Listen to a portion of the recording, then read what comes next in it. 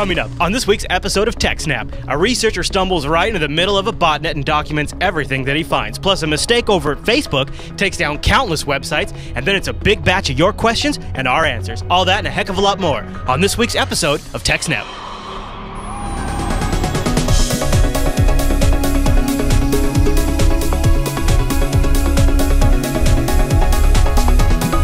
Everyone, and welcome to TechSNAP. This is episode 97 of Jupiter Broadcasting's weekly systems network and administration podcast. We stream this episode live on February 14th, 2013. This episode's brought to you by GoDaddy.com, and I'll tell you more about them as the show goes on. And the live stream is powered by the incredible ScaleEngine.com. My name is Chris, and joining us every single week is our host, the admin, the teacher, and the tech, Mr. Alan Jude. Hey there, Alan. Hey, Chris, everybody. Thanks for watching. Alan, today's pre-show was quite epic because we had a little extra time to kill while you resolved a jail outage. And I also overheard a conversation about a little Raspberry Pi action. So I got to ask you about that, too. Yep. So we have a big show. Today we're going to talk about the first story we're going to have is this Adobe security vulnerability. So we'll be getting to the news as well. In the feedback section, bunch of questions. But Alan, I think maybe the first thing I want to talk about is our new T-shirt we launched. It's kind of out of order, but I'm really excited. So we have we last week we mentioned that we would be launching a TechSNAP 100 shirt. And it would be out on Tuesday, and we did. And within the first, 6 hours of the shirt, it sold the 100 minimum. So we thought the way we're doing this is the production run wouldn't even start until 100 orders were met. We figured 100 orders for episode 100, we'd guarantee a certain bulk amount that we should buy. By guaranteeing that we would only run them if there was at least 100, it made the price for making them cheaper so that we could charge less for the shirts. And so we launched it on Tuesday. It's only going to be available for 19 more days and 4 hours as of this recording. So basically, right before episode 100, this purchase opportunity will wrap up. We'll never run the shirt again. We have gotten a little feedback on the swearing, but again, guys, this is just for a limited time. We had a poll about that last week. It's your fault for not voting. Yeah, we did have a poll. You're right. We put it to the community. And so the price is $13.37. It ships internationally for $8 or $7. Ships domestically for $6 or $5, something like that. And if you put your order in 19 days, you can get yourself a limited edition TechSNAP 100 shirt and celebrate reaching 100 episodes, which will undoubtedly be 100 episodes in a row. So that's pretty exciting. So thank you to everybody who's bought them, and we'll have a link to that in the show notes, or you can go to teespring.com/TechSNAP100 and buy it directly. Yep. But anyways, and yes, there is a little QR code bug, but we're working on that. Mm-hmm. We know. All right, Alan, before we jump into the news, tell me about your adventures in Raspberry Pi land, because if I'm not mistaken, it probably didn't involve Linux, did it? Well, at first. So, yes, I had complained previously about how hard it was to get a Raspberry Pi. Yeah. And so someone who had bought an A and then bought a B sent me their A. Which is so cool. A TechSNAP viewer, which, it was very nice of them. I offered to pay for the shipping and they wouldn't hear of it. So anyway, I got it and I didn't have a power supply for it. Anyway, I finally got the power supply sorted out, hooked it up, and I started with the Raspbian, which is the Raspberry Pi version of Debian, because that was what was on the SD card that it came with. Right, so I booted it up to see what the out-of-the-box experience was like. It's got a little configuration tool that pops up, and I played with it a little bit. And then I went and got a different SD card and loaded that up with the FreeBSD image from raspberrypi.org.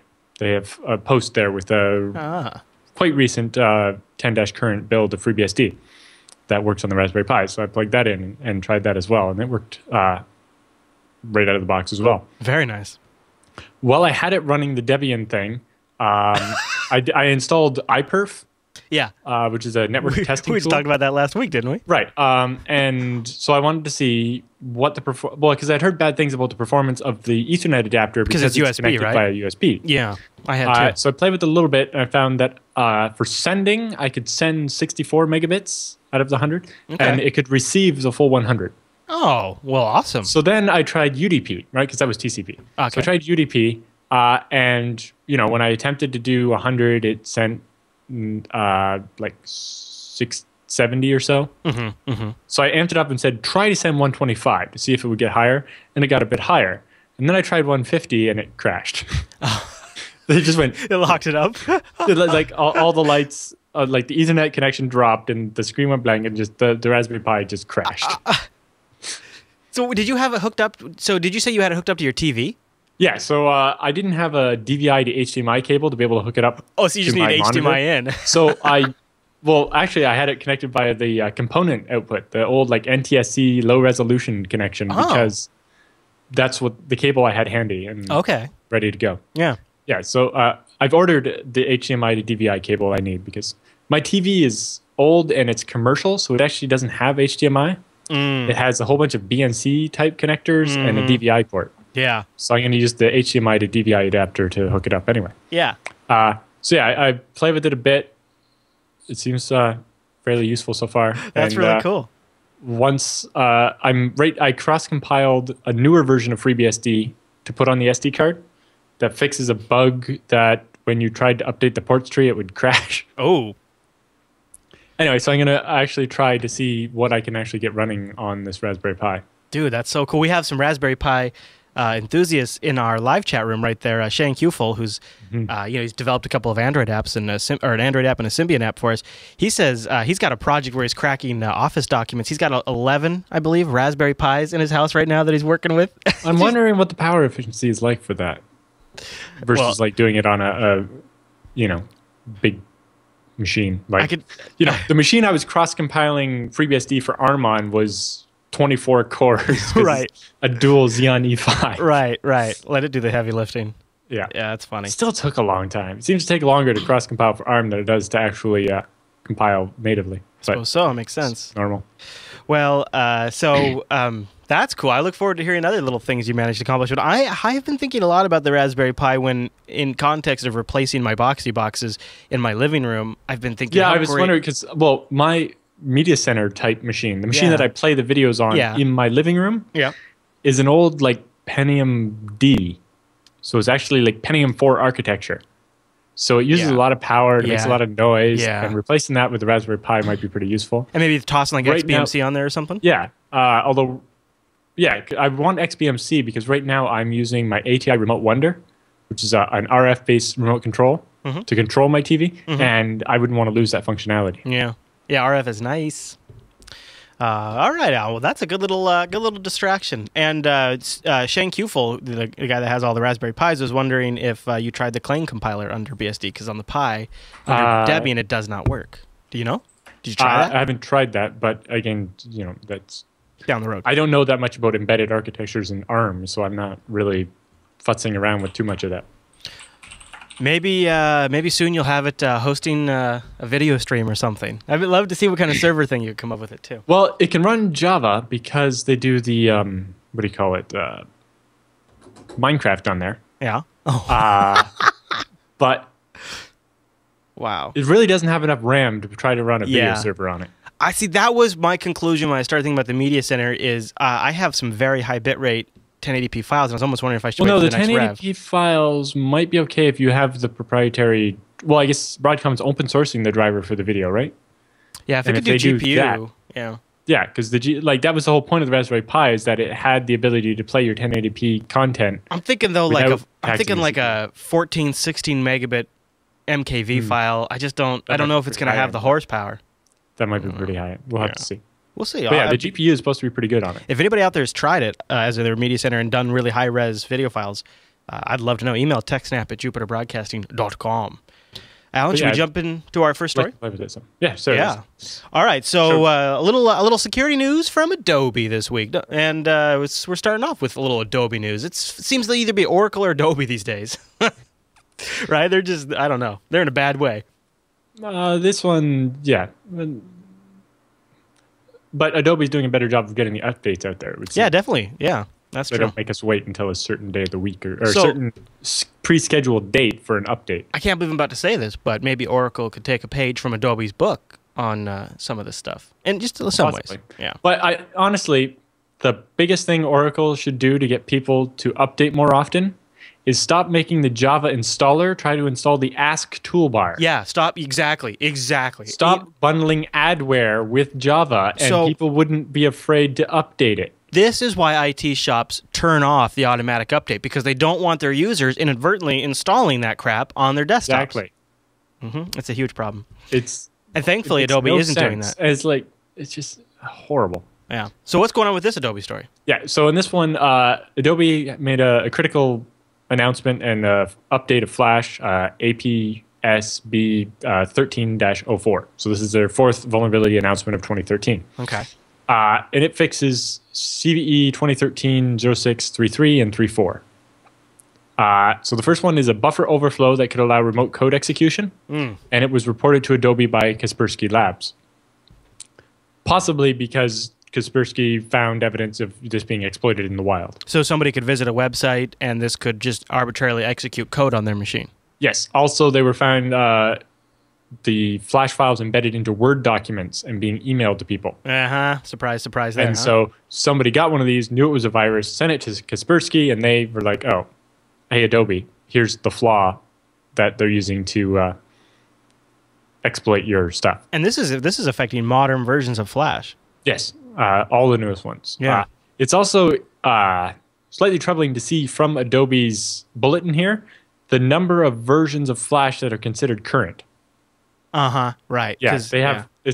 It's quite a mess. And then there's 0634, which is remote code execution and memory corruption that could cause a denial of service attack, like a denied service on the local machine. And this was reported, and Adobe worked with the Shadow Server Foundation, which I'll talk a little bit more about later. But they're basically they track botnets and viruses and stuff like that on the internet, and mostly report bots and command and control servers to the owners of the network, so that they can have them taken down.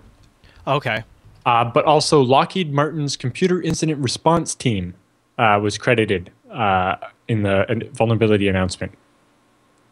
Both of CVE 0633 and 0634 were giving a score of 9.3 out of 10.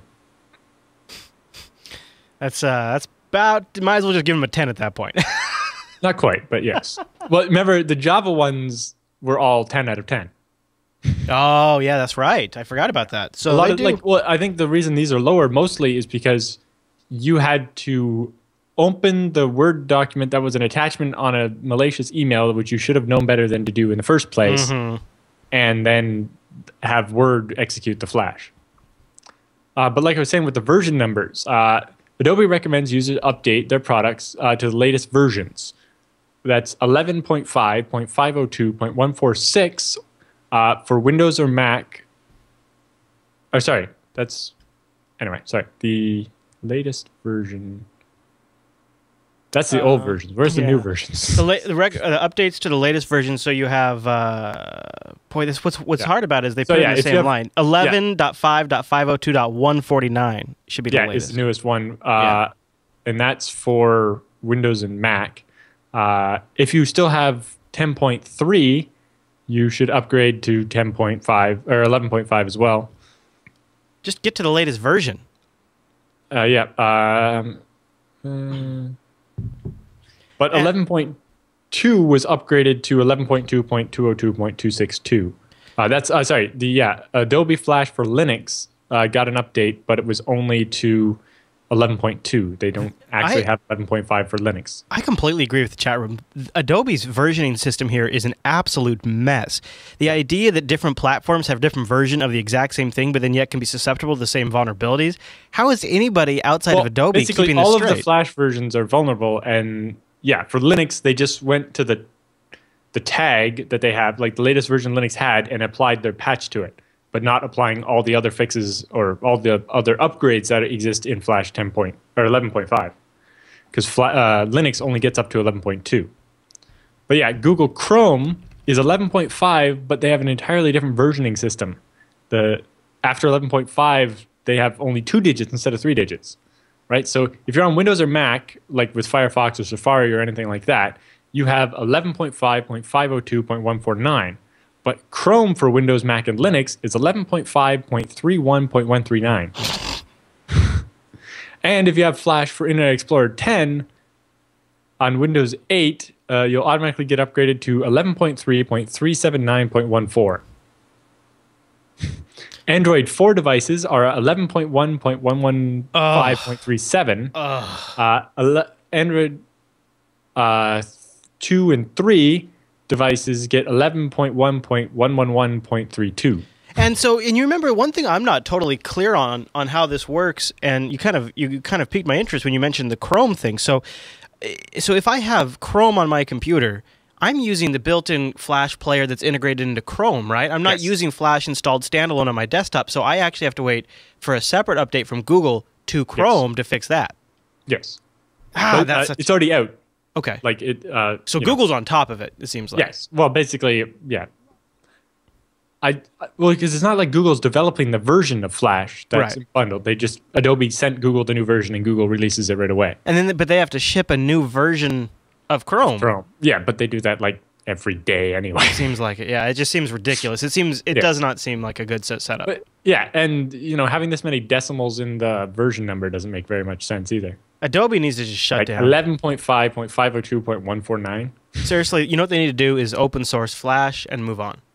I wish they would. Well, the funny story came up. I tagged it for last instead of TechSNAP, but Adobe gave the rights to the Computer History Museum to release version 1.0, the source code for version 1.0 of Photoshop. Really? Yes. And do you know what license? I don't know. But the source code is viewable anyway. It might be under a license where you can't use it for anything, but you can look at it, which is interesting if you want to read it. I'm gonna take a look during the segment break, but the chat room just pointed me to another bad news story for Adobe. A 0-day PDF for Adobe Reader came out, according to research FireEye. Research firm FireEye is releasing today a 0-day vulnerability that's being exploited in the wild. So I'll read that, and if it looks interesting, I'll toss it in the roundup. Cool. Wow. Anyway, so yeah, both vulnerabilities are being exploited in the wild in February. That's this month. Remote code execution vulnerabilities. Yeah. Interestingly, both CVE numbers were actually allocated in December, on December 18th. Well, we know you're going to need these, so... Well, yeah, but they would have been allocated to the researchers, not to Adobe. Right? Although the CVE database has a little disclaimer that says, the entry creation date may reflect when the CVE ID was allocated or reserved, and does not necessarily indicate that this vulnerability was disclosed, shared with the affected vendor, publicly disclosed, or updated at that date. Yeah. But it seems that whoever found this vulnerability found it in December and told Adobe about it some point after that, and then Adobe fixed it. So Adobe could have known about this for a while and not fixed it as quickly as we might hope. But yeah, both vulnerabilities made use of embedding a .swf file into a Word document and then tricking users into opening it. Although in a future version of Flash, I think 11.6, Adobe's going to add an extra thing there so that when Flash is run from within a Word doc or a PDF or something, you get an extra pop-up saying, are you sure you want to run this? So that it can't be run silently. But, users are so trained to click yes on everything anyway, I don't know if it'll do any good.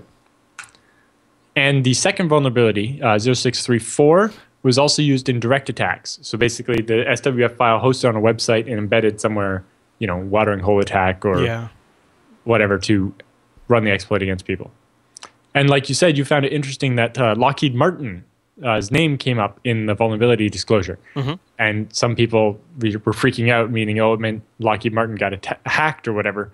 But it's more likely, that's not impossible, but it's more likely that somebody at Lockheed got one of these, spear phishing emails with the naughty attachment, and their computer response team was like, hey, let's take a look at this and figure out what it's trying to do. I was wondering if maybe Lockheed was getting in the malware business, but that makes more sense. That's possible, but it's more likely that this was targeted against them, and they reported the vulnerability to Adobe so that Flash would be updated so that it... Yeah. But yes, we have a story in the roundup about the defense contractors getting into the business of writing malware. Yeah, we'll get to that.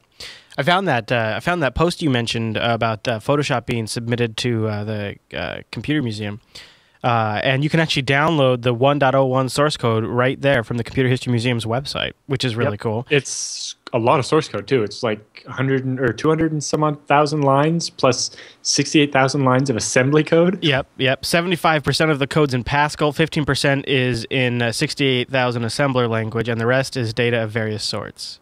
and they have a bunch of. I've used every version of Photoshop because my mom was a graphic artist, and she has been, ever since computers became a thing. So she always had Photoshop. So I remember using this on the old black and white Mac that she had. So that takes me back. Wow, I guess I'm old. How do you do color Photoshop on a black and white Mac? I don't know how she did that. That's a great. Well, actually, to be honest with you, I know a lot of her early stuff was black and white. I guess. Yeah. If it's for print or whatever, I guess that makes sense. I remember being distributed on a floppy disk too. Gosh, I guess I'm old. Interesting. Well, no, I remember floppy disks too, and I'm not as old as you. Thanks, Evan. Any other thoughts on the Adobe You're story? only a couple years older than me, I guess. I'm getting old now too, actually. Yeah. Now you got yourself a house. You're getting proper old. Yeah. Any other thoughts on that story? Nope. All right. Well, then this next story reminds us to beware of the trolls, doesn't it? Yep. What's this about?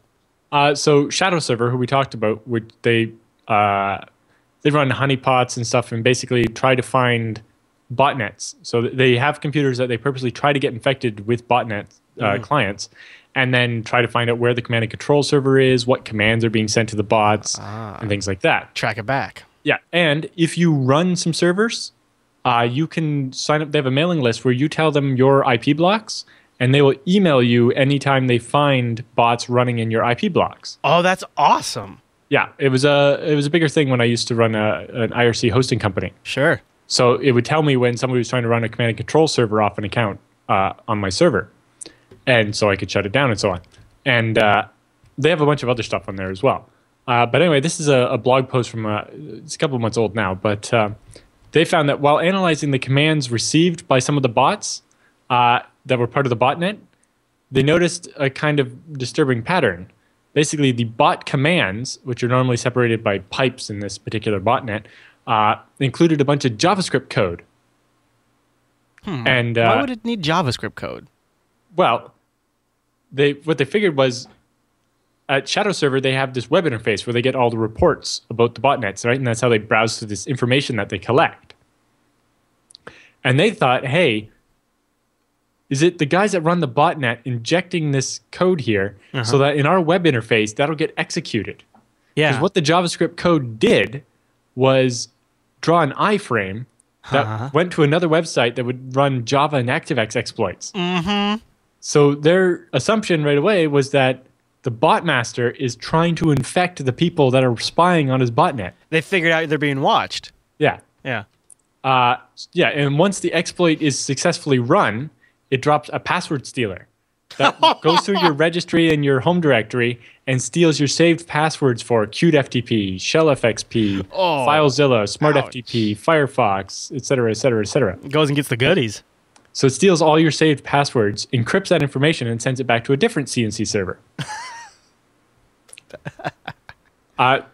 So they're like, so the guys at Shadow Server thought this was an exploit against their reporting interface, or because the people that research these botnets, they're not writing a commercial application to be designed to be used by other people. They're writing their own tools, right. So they don't always do the same level of input validation that you might do on an app that's meant to have customers use. Well, they're usually building it as they go. Themselves. Yeah, exactly. It's a tool for themselves. They add a feature as they need it. Yeah, and so they don't always have all the input validation they should, and because of that, it could cause this JavaScript code to get executed. It also appears that the malware that was being dropped had already been submitted to a bunch of the malware analysis sites like VirusTotal and malwr.com. Oh, really? Because what that does is actually checks the malware against basically this giant database of known virus scanners and sees whether they detect it or not. And when they don't, the sample gets sent to that virus AV company so that they can design a signature to detect it in the future. But they found that somebody had submitted the virus or a version of it, and then later submitted a different version that had a lower detection rate. How do they accomplish that? Well, their websites. Anybody can go there and submit a virus to the website. And the whole point is that this is where researchers submit all this stuff so that they can collaborate about it, right? Right. Well, they found that that somebody had submitted one version, and then a couple days later submitted another version that wasn't detected as well. This led to speculation that the author of the malware may have been uploading various revisions in order to make it less detectable. This guy had some time on his hands. Well, that or it could be another researcher that just found multiple versions of it. Oh, yeah. So, no.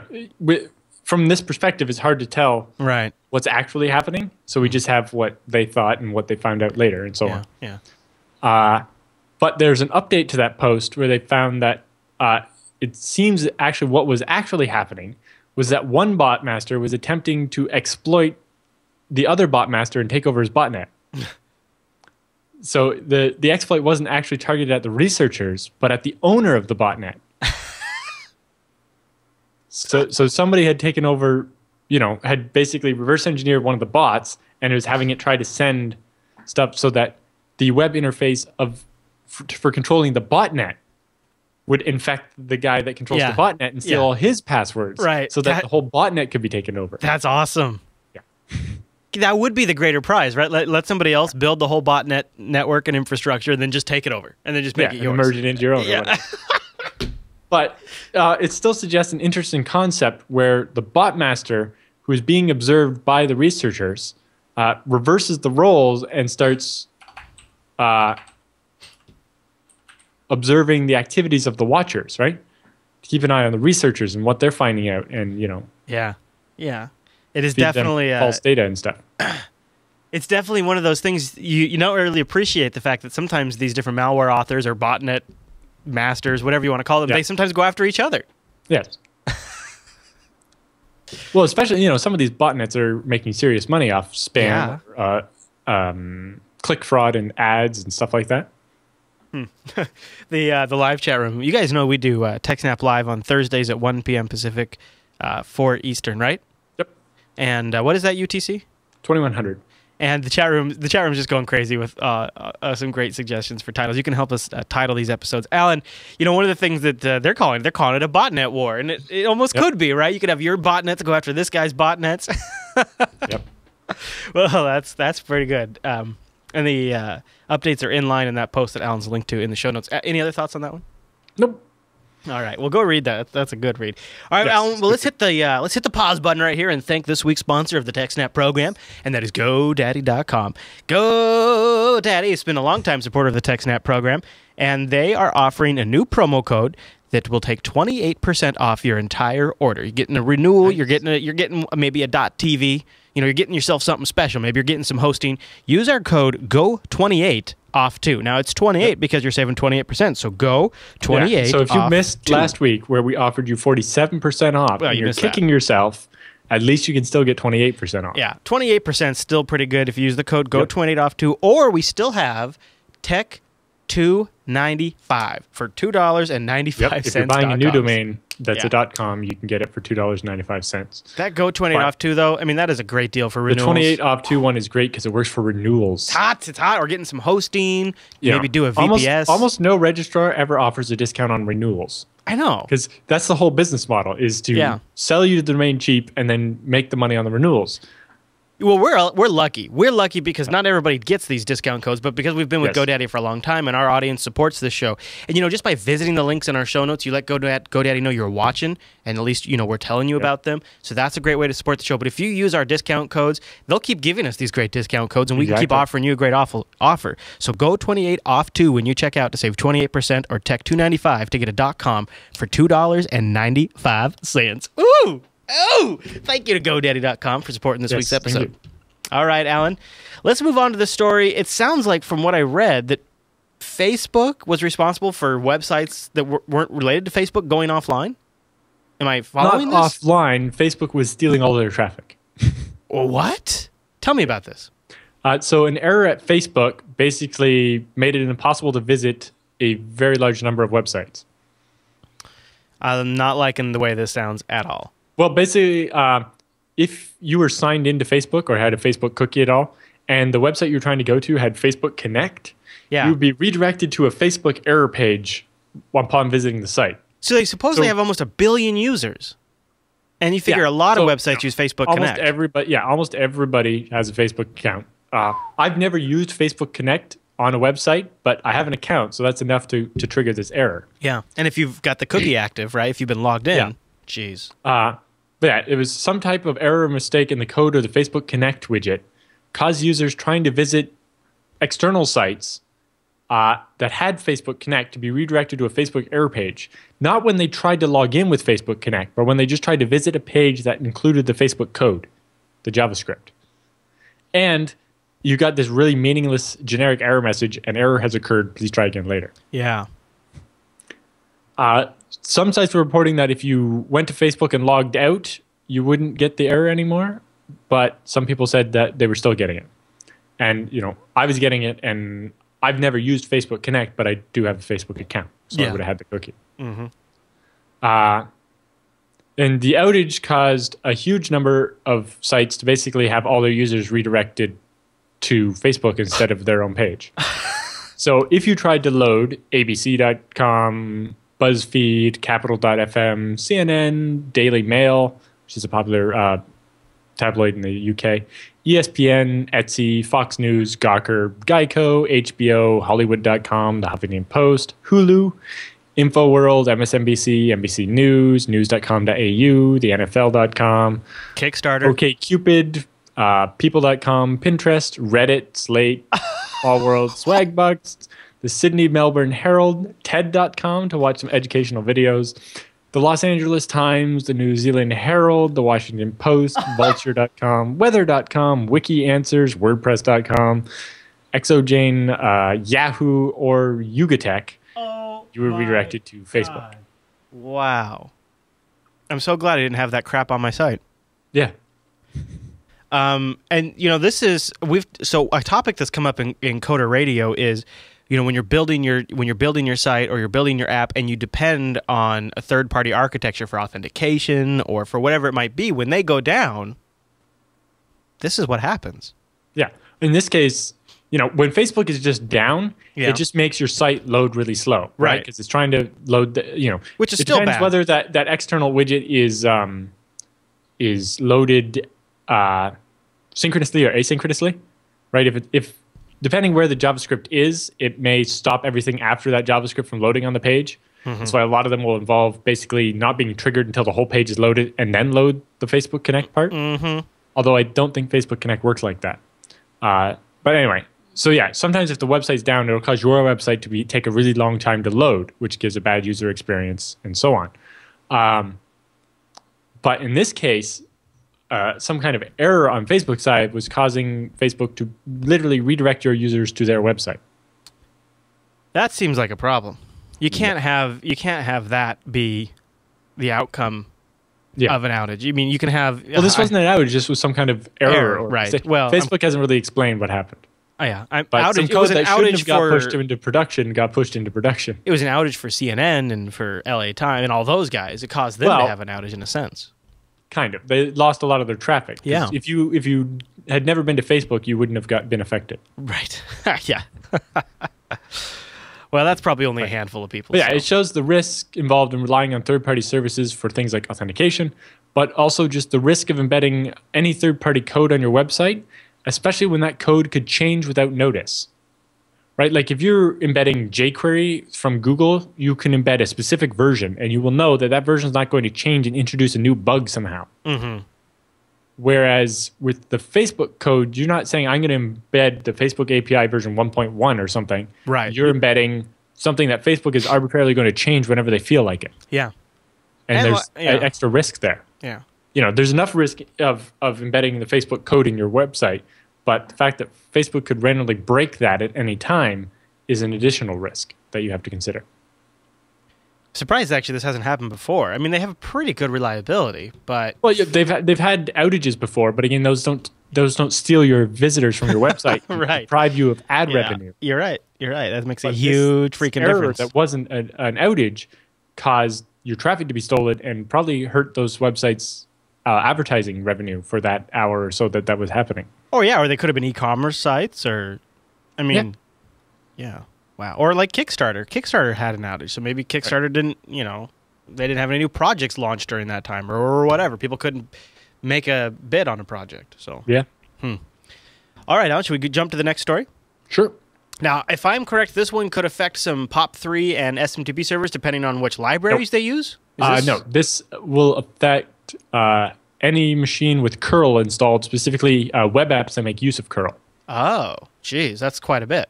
Yeah. So yeah, basically, if you're using like PHP on shared web hosting, which lots of people are, there's like a 99% chance it has curl installed. Yeah. And if it's not been updated to the latest version, you could be vulnerable. Jeez. All right. Although So, it turns out you're not vulnerable if you happen to have a rather old version as well. Basically, it was introduced in 7.26 and fixed in 7.29. oh, okay. So if you have an older version or a newer version, you're okay. But in that small span there, you're in trouble. So what's going on? So libcurl is basically a library for dealing with URLs. And it does stuff like HTTP, FTP, SSH, SFTP, POP3, SMTP, IMAP, RTSP, RTMP, and so on and so on and so on. And it's very commonly found on web servers and in PHP scripts and so on, because it's a very easy way to deal with getting content from other websites. Like, if your website, say, uses an RSS feed to read information from Twitter, it probably does that with curl.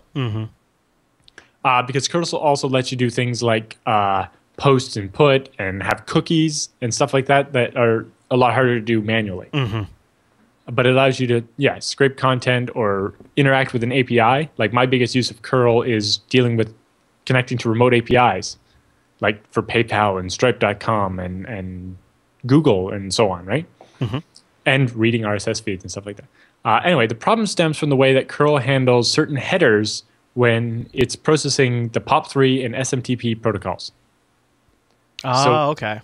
When curl connects to a POP3 server and tries to, you can have it negotiate SASL digest MD5 authentication, right? Which is a way of basically double hashing the password so that neither side has to know what the password is in plain text.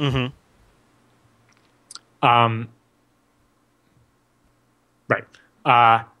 And basically, curl reads that response from the POP3 server into a fixed length buffer of 128 bytes, because it assumes that the response from the server isn't going to be any bigger than that. And on a regular mail server, it wouldn't be. But someone, if your web app is using curl, someone could cause your curl to connect to a fake server that does return a longer response. Yeah. That would overflow that buffer. Of course. Right? And that would allow it to overwrite memory outside of what that buffer is supposed to be and potentially lead to remote code execution. So you're saying that didn't cross the developer's mind? Yeah, basically. Sanitize your input. Right, yeah. They didn't think about the fact that somebody could make your curl connect to a malicious POP3 server. Right. Why would anybody? I mean, that's a lot of how email was designed. Why would anybody ever do anything malicious with this? Yes. So the most common vector for this attack is that by default, curl will follow redirects. Right? So if, for example, on your website you have, say it's a forum, and you have a system where people can enter a URL and it'll download the image and post it as their avatar on the forum or something. Yeah. Well, basically that takes that user-provided URL and sends it to curl. Well, since I'm the one inputting that URL, I can make that URL a redirect to pop3:/ my evil POP3 server. Right. That will cause your curl to connect to my fake POP3 server, which injects the remote code execution and executes code as whatever user executes the PHP code on your website. Right.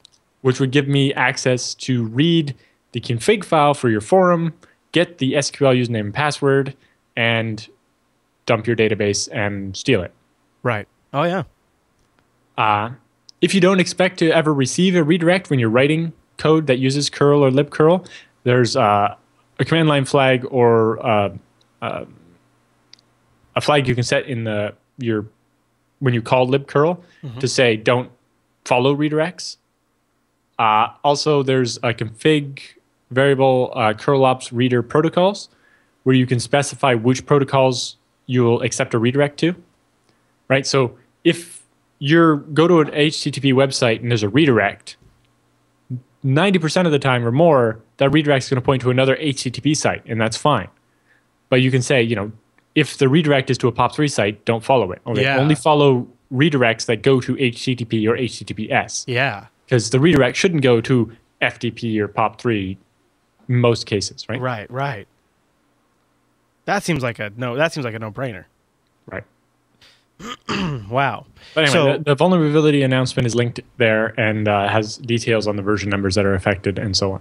So yeah, if you have a semi-recent build of curl, you're probably affected. It's funny because Shane in the chat room was like, "Oh, I'll be right back. I got to go patch." We have people patching in real time as they watch. I love it. All right. Well, any other thoughts? I don't know how old those versions that they're talking about are. Yeah. How often does curl release an update? I mean, they've kind of gotten to... Well, there've been quite a bit of active development lately because they added things like RTSP and RTMP. Oh, really? Yeah.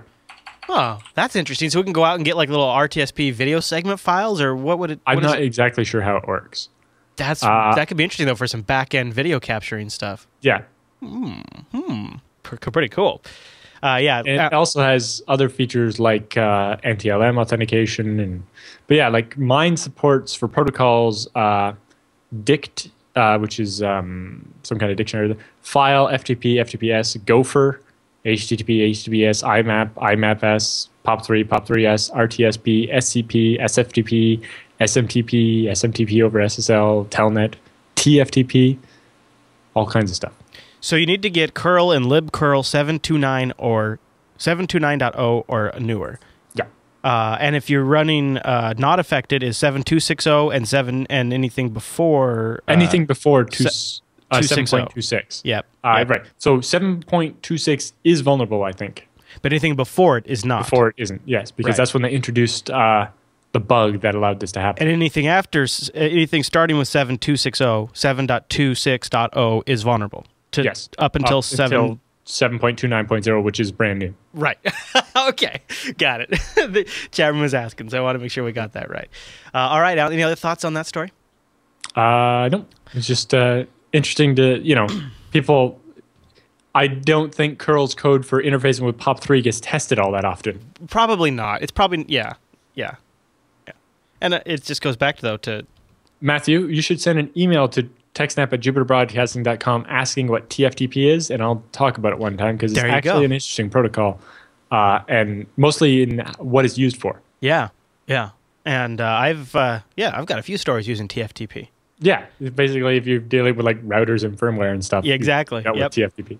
Alan, before we jump into the feedback segment, I just want to remind folks that one way they can always support the show and the network in whole, this is especially great if you watch a few of our shows, is with our affiliate links over at the bottom of JupiterBroadcasting.com. Just click there before you shop at Amazon or eBay or Netflix or Newegg or ThinkGeek or Best Buy or Mint.com, which is free but awesome, or Audible, which is freaking amazing. Some great books on there.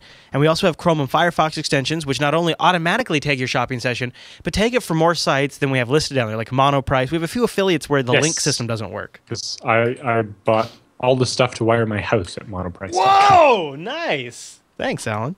Well, so that's a great way to support the show and the network is by using those affiliate links before you shop. But Alan, with all of the news done, that means it's time for the TechSNAP feedback.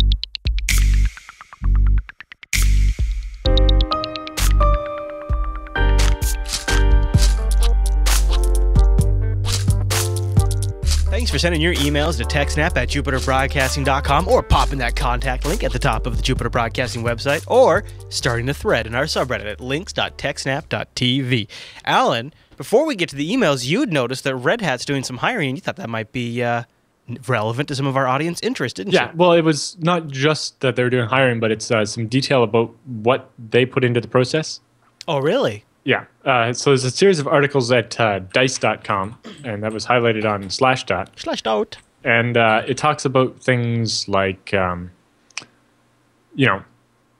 looking for people with strong technical skills. Technical skills, but they put a premium on people who know what Red Hat is. Taking time to research its business, or that when they write the resume specifically tailored for this particular job at Red Hat, rather than just spamming out the same resume to 100 companies. I have a lot of success with that in my client business. That's how I land a lot of the client deals is like, targeting. Yeah. Well, because, when I put up a posting for like some PHP developers for a project I worked on, I was the lead engineer. So it was my job to pick out the people right. to be the PHP programmers. And I got a bunch of resumes from people that didn't write PHP because they didn't read the job description at all.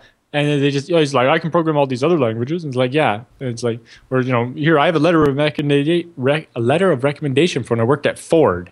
It's like, sure, you developed apps internally at Ford, but you didn't write PHP. You're of no use to me. Bottom of the pile with you. Bottom to the pile. Yeah. Mm-hmm. But the interesting thing is that this year, Red Hat intends to hire 900 to 1,000 more people. I saw that. Well, they're making a ton of money. Yeah, they're primarily looking for software engineers and technical support people, but also some salespeople to help drive their cloud technology stuff. I think I could be a Red Hat salesman. I mean, I could be a Red Hat tech, but I think I'd almost rather be a Red Hat salesman, get to travel around the world selling Linux. I could get behind that. Yeah, and I do that now, except for I don't travel. You could actually talk about the cloud stuff without just spouting off meaningless metaphors and stuff. Maybe, or I could just sort of embrace it and just go crazy. Like but there's a difference between someone that actually has enough of the technical background to be able to tell what the cloud actually does and not just have this vague concept of what it is and then selling it anyway. I kid, but I actually, towards the end of my contracting, when I did contract work for a company instead of just contracting directly myself, they kind of moved me into a lead technical sales role, and I actually kind of enjoyed it, because if you do understand the technology and you have the ability to communicate, which I can do semi-well, then it actually is a pretty good position for people. So seriously, Red Hat sales would probably be actually a pretty good job. Yeah.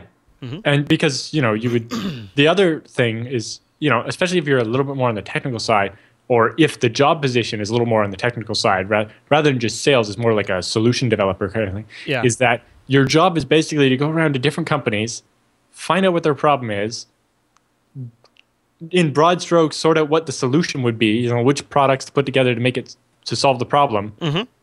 And then someone else has to come and build it, and you get to move on and do that. So it's just this constant set of unique challenges. That was what I liked about it. Exactly. That's exactly what I liked about that's why I like my job as like the lead technical guy when I worked at Wacos, was I, kind of figure out what the problems are, come up with the vague solutions, like the overviews of what the solution would be, write some very specific code for the parts that I wanted done, like I wrote the password hashing stuff myself because I didn't trust anyone else to do it right. Surprise. But then the rest of it was all delegated, and then I moved on, and they have developers still working on the site or whatever, and I just have like a maintenance role. Get to do your own thing. Yeah. But yes, cool. Basically a constant supply of fresh challenges is a great way, especially if you've worked as like a developer or a tech support guy for a long time and you're feeling burnt out. This is that constant supply of fresh stuff to do, and maybe get to travel some and so on. Yeah, it's not bad. Chat room's kind of hating on it. Anomaly says sales equals lies, but really, there's a different category for technical sales. It is actually pretty rewarding. Alan, why don't we get to our first question? It was submitted to the TechSNAP subreddit, and it is an interesting one. It's about rolling your own SSL cert for, say, home use, personal use. Yep. And he said, I'd love to hear some info from TechSNAP on using SSL at home for services like OwnCloud, Subsonic, and pfSense. Is it okay to make your own certificate? And how would I implement it? And so on. What do you think of this, Alan? Yeah, you can, the certificate system is set up so that anyone can sign a certificate. It just comes down to who do you trust the signatures of. By default, your browser trusts a bunch of these big certificate authorities. But if you make your own certificate authority, you can install that public key into your browser, and your browser will trust it as if it was, one from GoDaddy or someone. Yeah. And now it means every time a stranger goes to it for the first time, they'll get the big scary warning. So if it's just for you, it's fine. Otherwise, it's not. Stefan and I used to complain. The college, for its internal LMS, had a self-signed certificate. Because especially this was like a few years before SSL certificates got a lot cheaper. Yeah, so getting one was like $1,000, and we didn't have Go20 off too. Right, and now they just have, you can get wildcard certificates that cover all the subdomains on your domain. Yeah, which is something this guy might want to look into. There was a period of time where self-signed was way more common. Yeah. Way more common because of the price. I didn't even think of that. Yeah, it was a big deal. But yeah, like for one of my applications that I wrote, it was all, it has, the website itself had a real SSH key, but it also used a self-signed one internally because every user of the application was issued a client certificate. They would install that in their browser, and that would allow their browser to prove to the web app that they are who they say they are. Wow. And that was part of the authentication. So on top of a password, you had to have an SSL certificate that proved you, the client, are who you say you are, right? Because SSL can work both ways, right?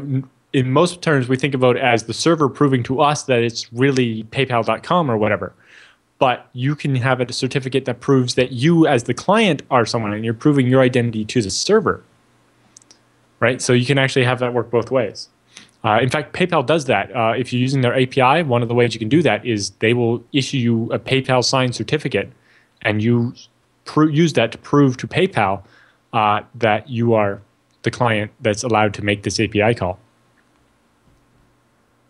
So OpenSSL comes with a little ca.pl script, a little Perl script for managing your own little homegrown CA. It works fine if you only have 10 or 20 certificates you really need to manage or whatever. There you go. That's probably perfect. All right. Very good stuff. Good luck with that, Boardified, I believe was his name in the subreddit. All right, Alan. But yeah, someone in the subreddit pointed out that you can get a properly signed certificate for home use for free from StartCom. Okay, there you go. Well, that works too. One more thread from the subreddit. It's questioning the correct horse battery staple password that we've talked about, where getting a random sentence like that put together can often make a great password, he says. And I just thought this was an interesting discussion. I didn't really have much to add to it. He says, I guess you've all seen the KCD comic that we've talked about in the show. But he says, is there really that much entropy in 4 random words? Bad guys have dictionaries too, you know. I guess there are more words than characters, but I'd still like to know how it stacks up compared to, say, a truly random password with, say, 11 characters. And I love this because Kent Floof in the subreddit went and did the math real quick. Yeah. He broke it all down right there. And in summary, 4 words, maybe not, but 5 words, yes. Yeah. And I added to the subreddit pointing out, as we talked about a couple episodes ago in TechSNAP, you have to make sure that the words are not forming a sentence. They have to be random words. Right.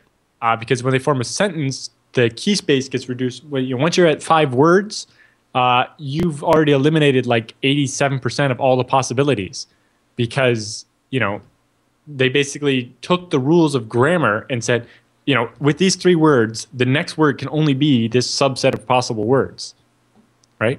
And so they wrote their own password cracking program based on the concept that people write sentences, not just random words. Mm-hmm. So you have to make sure you're using random words that don't grammatically make sense together.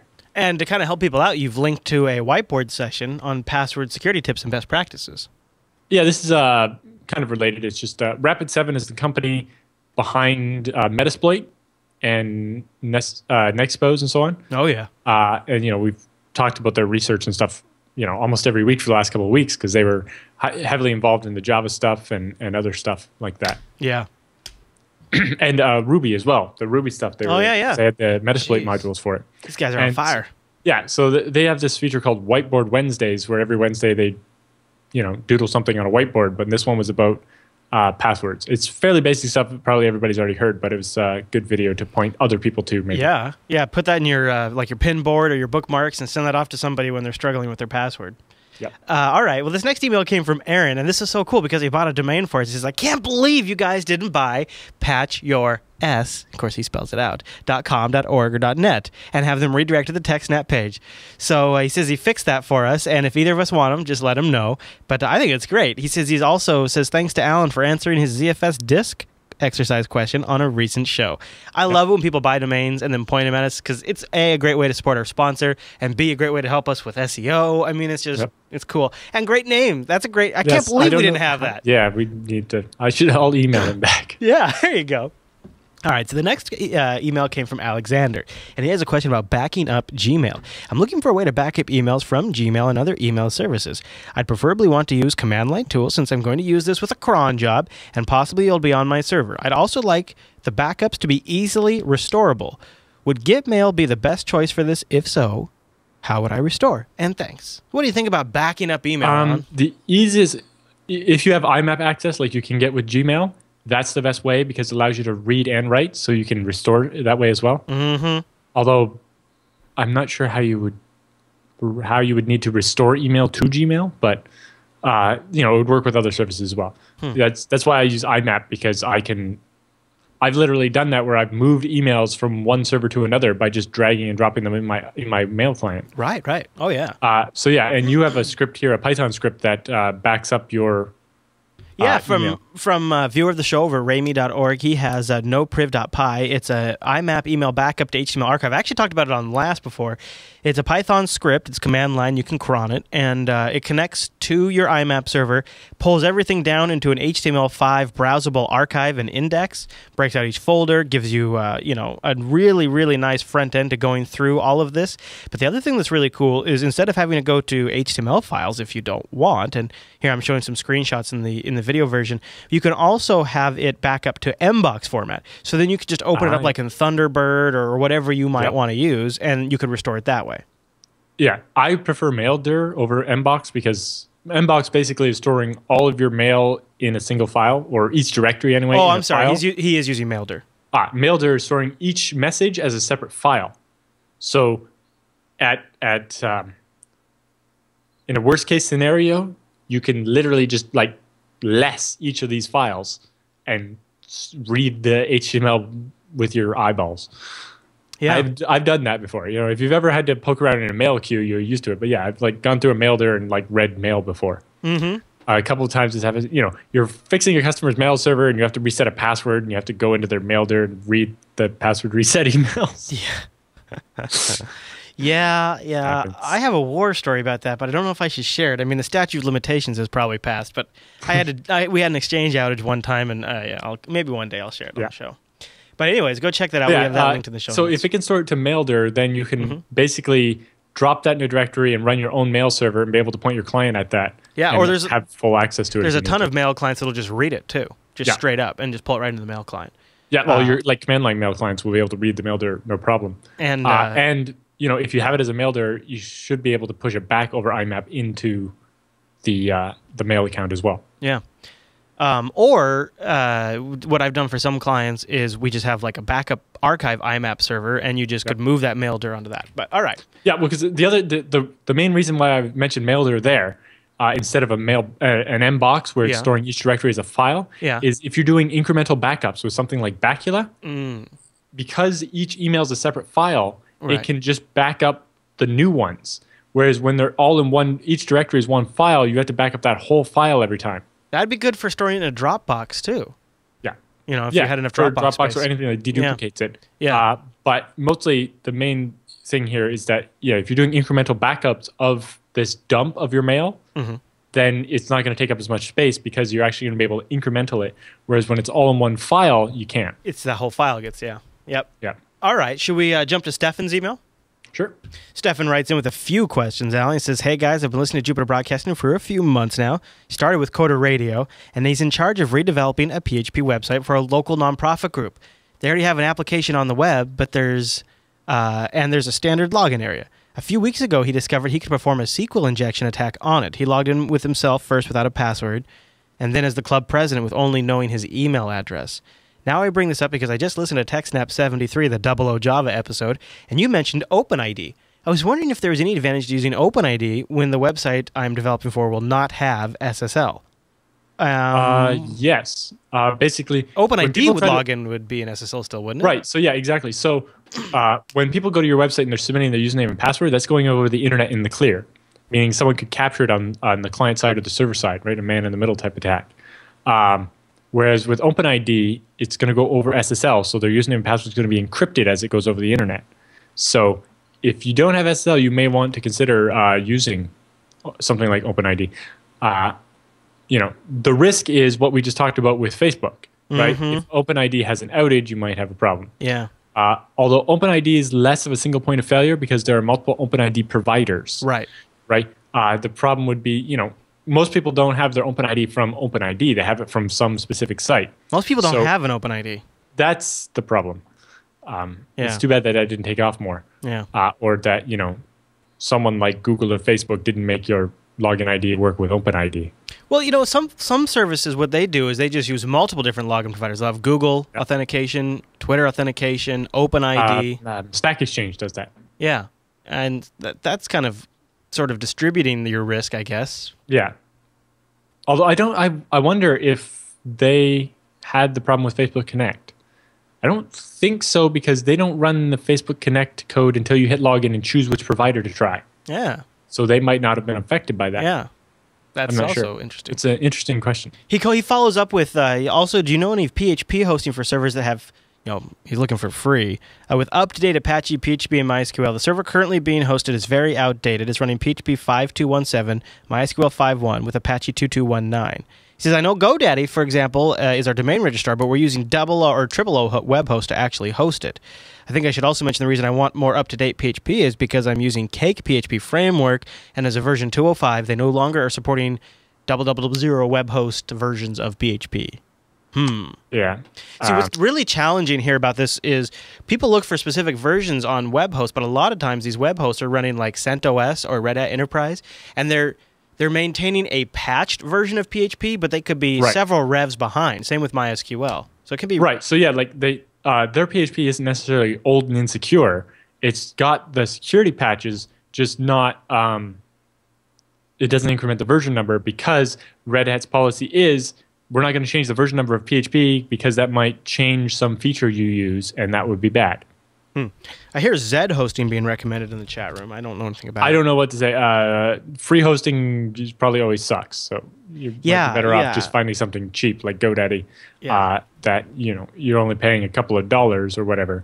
And I just think you're better off paying $2 a month than trying to find something free. Because the free ones, even if they're half decent, tend to get abused very badly. Yeah. Or just host thousands and thousands and thousands of sites. So let's jump over to Robert's question because he's trying out FreeBSD, potentially inspired by the show, but he's had some hardware troubles, and he's wondering the best way to troubleshoot. Like, for example, during installation, his onboard Realtek NIC hasn't shown up. The RAID controller does, along with all the hard drives attached to it, so that's good, but if he can't get certain components working, he's kind of left high and dry. He's looking for ways to troubleshoot this, and he's also experimented with FreeNAS, but thought maybe he'd go straight to FreeBSD. And he's wondering, Alan, if you have any recommendations as far as to what commands or logs to try to look into to figure out why certain things are not working. By the way, he says he loves the shows, watch all of them live while I work when I can, and podcast when I can't. I use affiliate links when buying equipment for the office. Thank you, sir. And he says, keep up the great work. We need more people like you guys. Wow. Thanks, Robert. So what can he do when somebody's... The D message is obviously the most useful one for hardware debug, but also like PCI conf minus LV and so on. It seems weird that he says the NIC doesn't show up in an installer, but it does when he boots off the already installed system, which that just seems very strange. The kernel in the installer is slightly stripped down, but it wouldn't normally strip out support NIC drivers, right? For a NIC driver. Yeah, that doesn't weird. seem right. Yeah. It may be some kind of hardware conflict between his RAID controller and his NIC. Like apparently they're on the same IRQ or something. Might try to change it. Like if it's an option, try moving the RAID controller to a different PCI slot, and that will put it on a different IRQ, and that might make a difference. Beyond that, you'd have to get the D message and the PCI conf minus LV and compare the two between the BSD install and the installed system where you're booting off. And maybe, like he said, I think he was trying FreeNAS 8.3, which is based on an older version of FreeBSD, but has some drivers from the newer version backported in, especially for RAID controllers and NICs. You might want, if you can run that again, maybe get the D message and PCI icon from there and try to figure out where the difference is. Right. What's seeing that's different. Yeah. And maybe use a different NIC until he gets the system up and online if possible, too. Yeah. All right. Next email comes in from No Man's Land. He actually tried to hit us up on Twitter. I was like, this takes more of a longer answer than 140 characters. So email us. And he did. He says, hi, guys.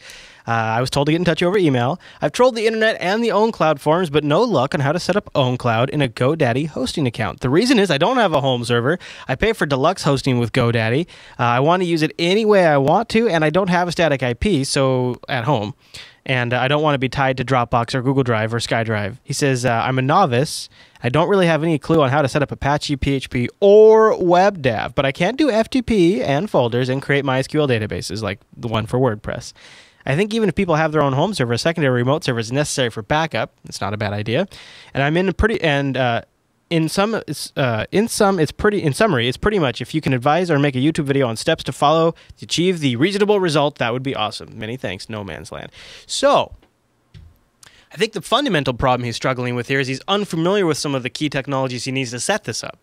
Yep. And that's kind of my impression. That's the problem I have is I've never actually looked into OwnCloud. I thought it was its own daemon, but it seems it's some PHP scripts, and so Yeah, it depends on how you set it up. From the realm of impossible to do on shared hosting to possible. Yeah. But I don't know that much about it. You know what I would recommend for No Man's Land is, and I've linked this in the show notes if he wants to go grab this, is just to familiarize yourself with the underlying technology, go grab a VM. They make it available for download. You could throw it in VirtualBox or anything that you want. They have a virtual image right here. You could go grab it just to play with it on your own computer. Get VMware Player or VirtualBox.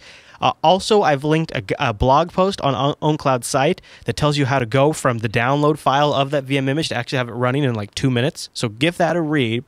And then thirdly, I've linked a forum post, once you have all that stuff figured out, in the OwnCloud forums on setting up OwnCloud on GoDaddy shared hosting. And they give you the folders you need to create in FTP. And all the rewrite rules you need. The rewrite rules, all that stuff. So go follow those links, because once you get the fundamentals figured out, it'll be really easy to translate that to a hosting environment. And the VM will let you sort of... The great thing about the VM is you can set it up, you can get the setup wrong, you can make mistakes, all of that's just fine, because then when you go to deploy your actual production version, you've figured out some of the basics first, and it's not your first time doing it. Alan, I think that's all the emails for this week, isn't it? Yep. All right, so you can email us, techsnap@jupiterbroadcasting.com, or pop that contact link, or start a thread in our subreddit over at links.techsnap.tv, and we want your questions, so that way we can answer them next week on air. Anything you got. But Alan, with the emails all done, that means it's time for the TechSNAP Roundup.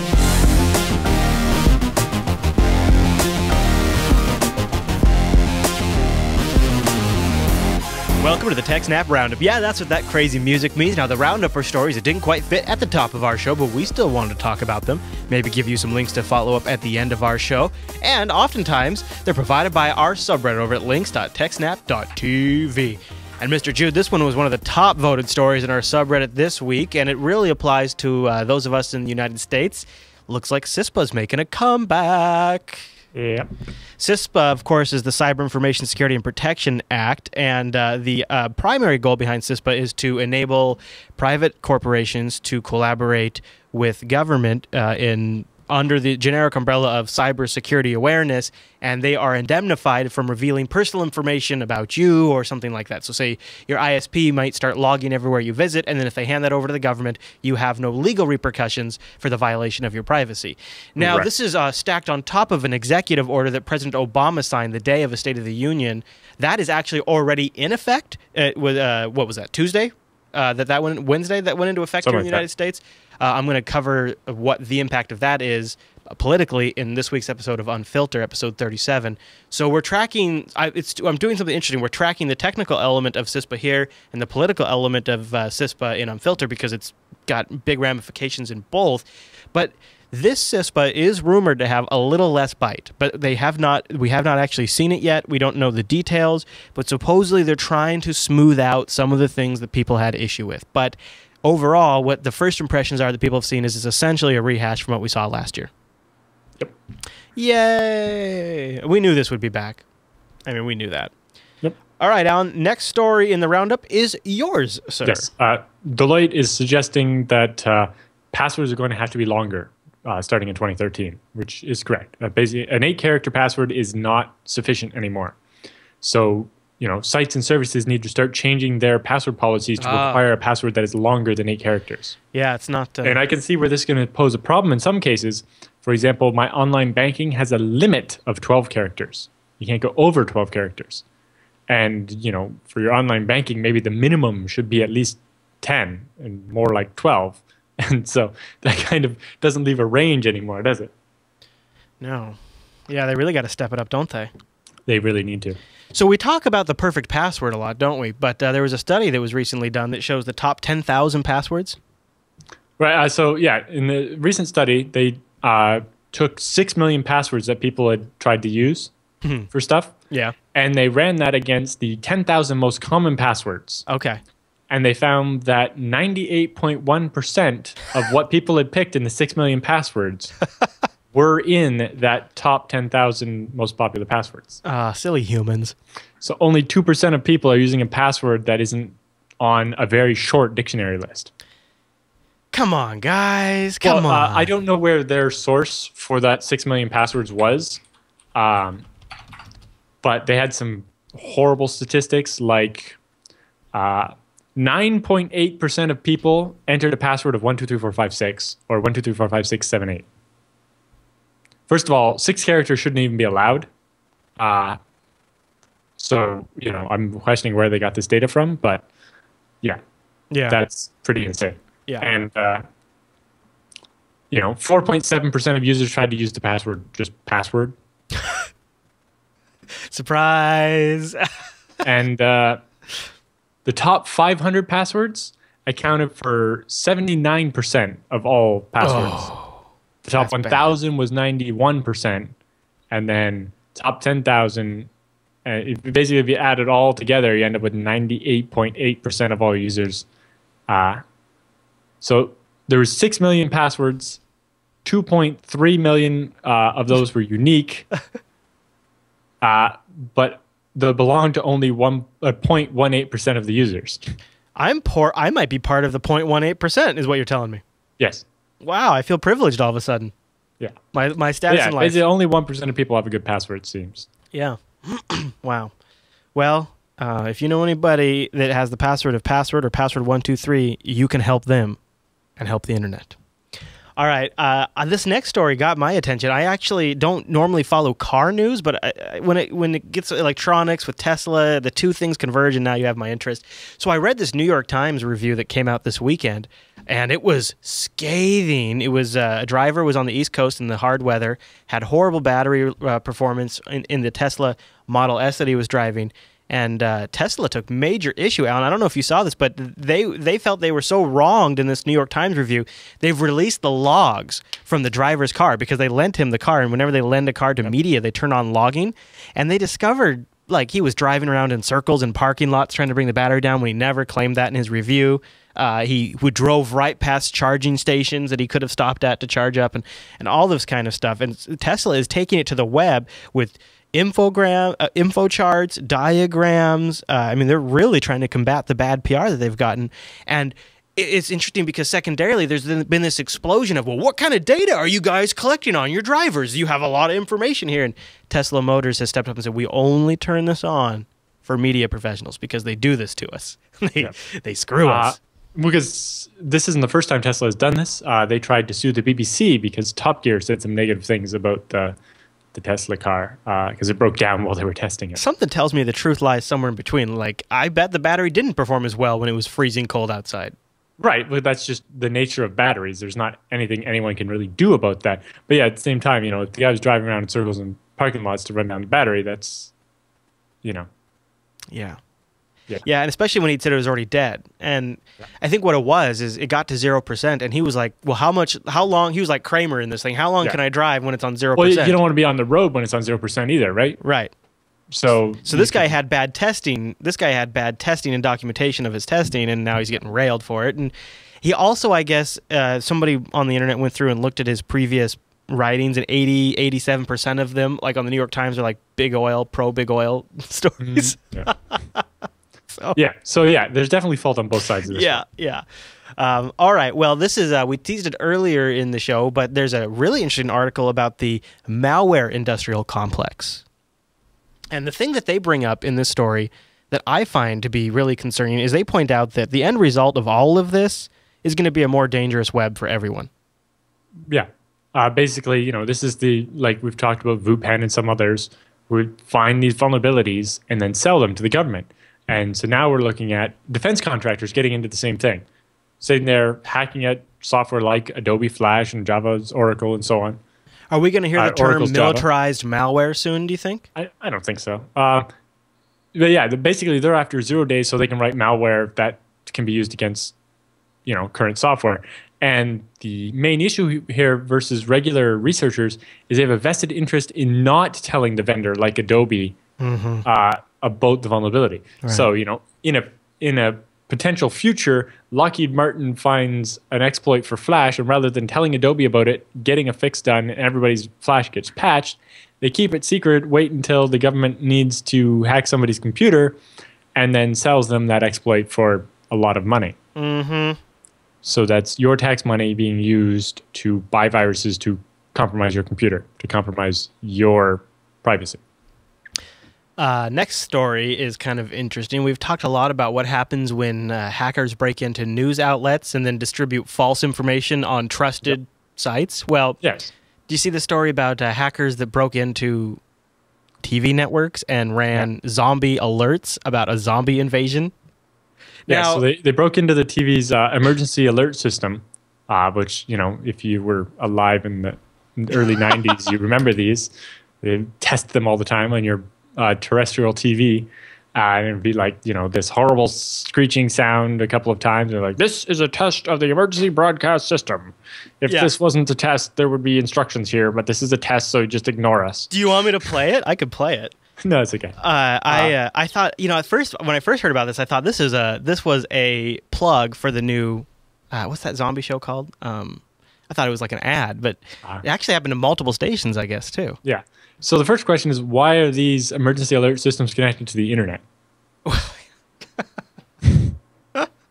Oh, yeah. You know what? That is a really good question. Well, I can see somebody's point of, it's easier for us to trigger the alerts in all the places that need them and not the places that don't, so on, by just clicking a button rather than having to phone some people or something. But, and if it's just over the phone, technically it's probably easier to prank call one of these people if you know the number and get an alert sent out. Although, if there's a human involved, they're going to know that, zombies is not a real alert. Well, right? There's also the story that there was some Canadian readiness drill that they were doing for a zombie. Everybody loves zombies, Alan. Everybody loves zombies, so of course it's zombies. Yeah. All right. Well, I think that is so funny. The next story is, this one surprised the hell out of me. Hackers expose Bush family emails, including photographs and George W. Bush's skills as a painter. Did you see this? I was very afraid when I read the description of his self-portrait of him in the shower. Yeah, he did a self-portrait of himself in the shower. It is weird to look at these. I kind of feel dirty doing it. So anyways, you guys can go read it if you want. But it seems they broke into at least one email account, got the private email addresses of a bunch of people, and then subsequently maybe broke into some additional accounts. Yeah. Yeah, and it just goes to show you need long, strong passwords on your email. Your email account is the most important password. Yeah, it was their personal accounts. It's not like they were U.S. government accounts, but the Secret Service is now looking into it. So, I mean, you go after the Bush family, you're going to have Secret Service, because both Bush Sr. and Bush Jr. were presidents of the United States. And, I guess the worst case is nothing. Well, because one of the other leaked. things there was, one of the pictures was a hospital visit for George Bush Sr. that wasn't public information. Like, nobody had, it didn't make the news that he had been to the hospital. Or the paintings. Now, Matthew is complaining because we linked to a Daily Mail. This story is not just being run. Well, it's a tabloid. Of course, the tabloid is the one that bought the pictures. Exactly. They're the ones that bought the pictures, so we linked them if you want them. You can also find the pictures of W's paintings if you want. Yeah, and there's one there of Bill Clinton and a young George Bush. I mean, sure, he established the Patriot Act and he read your emails, but that does not give you enough reason to go read his emails. I say leave the poor guy alone. Let him paint in peace. All right. Next story on the roundup, Alan. One encrypted media extension document, EME. What is EME? I don't even know what this is. Yeah, basically the W3C, which is the organization responsible for developing HTML5, has ruled that DRM is now in scope for HTML5. What? What does that? DRM is in scope? Yes. So basically, HTML5 is going to have some kind of DRM solution. I think this is their furtherance to replace Flash. Or something. Yeah, because a bunch of companies like Microsoft and, interesting, Netflix, right? Netflix wants some way to DRM their Netflix video without having to use like Silverlight. Yeah. Because if there was some HTML5 standard, it would work in every browser instead of requiring Silverlight, and it would work on mobile devices, and there would be less work for them. Mm-hmm. I'm just not sure, when we're putting DRM in open standards, it gets kind of, it's, this hinkiness that I'm not sure about. Yeah, I don't like that very much. This next story caused a little dust up on Google Plus this week when Google announced via their Chrome project that they considered Red Hat Enterprise Linux 6 to be obsolete, and they weren't going to be issuing new Chrome updates for it. Yeah. Now, there's a bit more reasoning behind it that makes more sense once you dig into it. But yeah, because the interesting Red Hat Enterprise Linux 6 is the newest version of Red Hat Enterprise Linux. Right, right. And like we talked a little bit before, with Red Hat Enterprise Linux, when they start, they have version 5 and then version 6, and there's subversions. But in the main versions, they don't change the version of the apps that are included, right? Like CentOS 5 and Red Hat Enterprise Linux 5 came with MySQL 5.0. They would patch it for vulnerabilities, but they would never upgrade to 5.1, right? In Red Hat Enterprise Linux 6, they upgraded to 5.1, right? And now for the entire life of Red Hat Enterprise Linux 6, it'll always be MySQL 5.1. Right.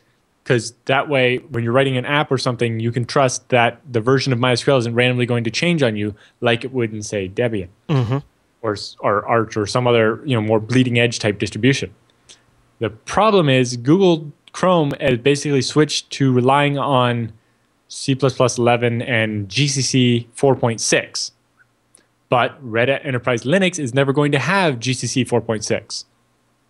Right? They won't upgrade their version of GCC until Red Hat Enterprise 7, which probably won't come out for like another 5 years. It's close. It's close. Is it? Yeah. Well, because I think it's close. I might be wrong. Maybe I'm wrong. I think it's still a couple of years away. Okay. I'll look while you talk. And basically, Google's saying it's a lot of work to maintain Chrome for this older version that doesn't support the new compiler. Basically, the new code won't compile. Now, if Chrome is being distributed as a binary anyway, it can't be that hard to compile it on GCC 4.6.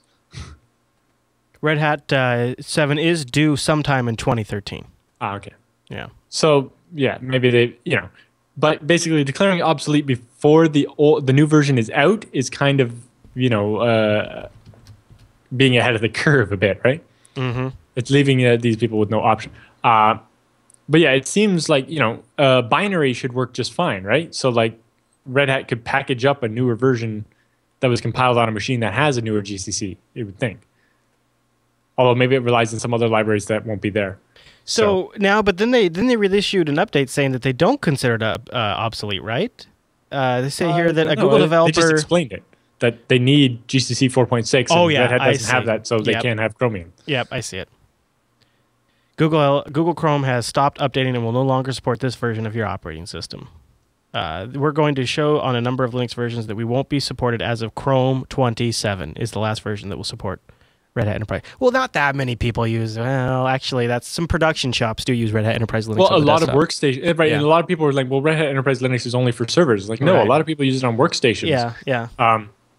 Because also interestingly, for the FIPS certification for being like supporting super encryption and so on to be used in the government for certain secure work. Only Red Hat Enterprise Linux 5 has ever been certified. The process takes so long that 6 hasn't been certified yet. And so some places can only use Red Hat Enterprise Linux 5. Right? I would say, there's probably going to be less and less people because this is one of the problems Red Hat Enterprise Linux has is it. Well, I guess it depends on your environment. I mean, the thing is Chrome is not like a deal breaker for running Red Hat Enterprise Linux 6 on the desktop because you could just use Firefox or one of the other browsers available. So it's not like it doesn't really move the needle in any direction. Not really. No. Yeah. All right. Well, I think that's all the roundup stories that we had. But I wanted to point people to the Pirate Bay TBP AFK, which is available for free up on YouTube.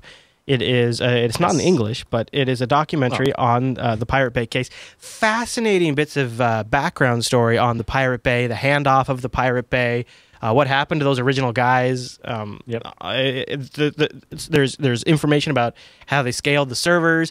They kind of allude to how they hide servers. They a lot of gratuitous shots of their data center with the original Pirate Bay servers and all that kind of stuff. So it's definitely some good stuff for gearheads. But Alan, I just want to give a quick reminder. We do have the TechSNAP 100 t-shirt that'll be available for 19 more days. And then after that, never available again. So go grab that over at teespring.com/TechSNAP100 and celebrate 100 episodes of the TechSNAP program in style. And Alan, you know why it's blue? No. Other than the fact that blue's my favorite color, I picked blue because it's my favorite color. Because it's ice cold cool like you, Alan. That's why. Ah. That's right. All right. Well, that brings us to the end of this week's episode of TechSNAP. Alan, thank you, sir, for the great show. And thank you to everyone for tuning to this week's episode of TechSNAP. And we'll see you right back here next week.